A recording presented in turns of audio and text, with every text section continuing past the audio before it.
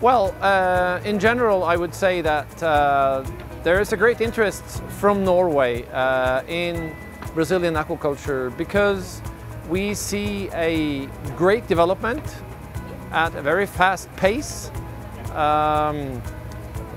We think that there will be consolidations in the industry and that Norwegian technology can make a difference